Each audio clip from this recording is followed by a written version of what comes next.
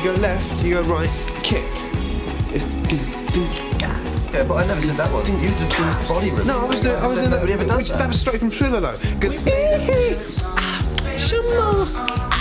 It's that, Jackson. I think he's national superstar, but you've seen that fact yet? That was Martin Freeman's breakout role in the British version of The Office, but more people first discovered him in the U.S. for his roles in Love Actually, The Hobbit, and Fargo. Now he's back in a role that's brought him even more acclaim and even more fans in Sherlock. Our Alex Wagner sat down with the actor recently in New York. Where are you off to? Stop, I'm already late. When it comes to building a cult following, I'm going on an adventure. Actor Martin Freeman always seems to find himself in just the right places. Be it Middle-earth. Excuse me, but just in case you haven't noticed, there is an army of elves out there. Fargo, North Dakota. Did you really kill him, Sam? Oh my God. Is Sam dead? Or working alongside the original Michael Scott in a UK office.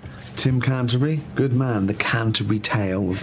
Is there a difference in the way that Americans and Brits understand humor in your experience? Yeah, a little bit, I think. I mean, bearing in mind, you know, like a lot of British people, much of our favourite comedy and humour is American. It just has been. It's more likely for an American to straight-facedly say, that's hilarious, that's so funny, that, you know what I mean, that thing. Whereas we'll just go, oh yeah, great, you know. I've had that from Americans, that's really funny, that's really clever. Are you all right? Perhaps his biggest success to date has been Sherlock. Sherlock, it was here. I swear it's Sherlock. It must... Where he plays Dr. Watson alongside Benedict Cumberbatch as the famed detective Sherlock Holmes. No, it's not! It's not okay! I saw it, I was wrong! Certainly in the UK, it hit immediately. And it was like sort of a band coming in straight in at #1 sort of thing. People loved it. Good night. Freeman can play a huge range, from sweetly endearing to downright awful. You gonna hit me? How do you approach roles of otherwise despicable people and get to a point where you can imbue them with some kind of pathos? I think when I was younger, when I would hear actors say, you should never judge your character. But I think it's your job as an actor to give your character the best shot they can have, rather than underselling them. That's my thing always, is play people with some humanity, because every single person has it. What the hell are those things? This range comes not just from the scripts themselves. What's gonna happen? Same thing that ought to happen to you. Psychological evaluation and extradition. But from Freeman's wellspring of emotion within. Do you really want to know what I want to do? Yeah, okay. I'd like to kiss you. I read an interview you said once, nice, decent guy casts a long shadow. Talking about, I think, in the years after The Office, perhaps. Yeah. And yet, other interviews describe an air of simmering discontentment and very angry man. Someone that has, these emotions are underneath the surface, you know, and as they are with us all. Yeah.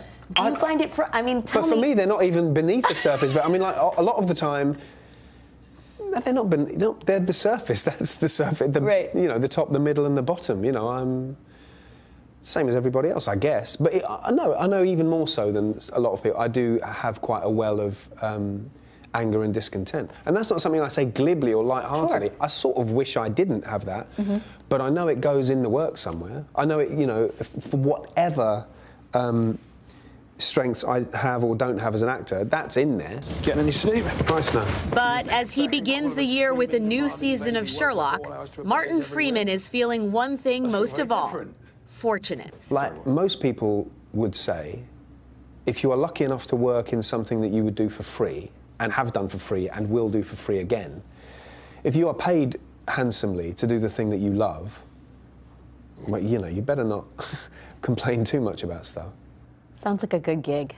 It is a good gig, yeah, it really is. Where's my latte? I'm really looking forward to the Sherlock, new Sherlock season. It's a great show. I like the advice he gave to make your passion your profession. You can see it. If you can do that, that's the secret of life, I think, right?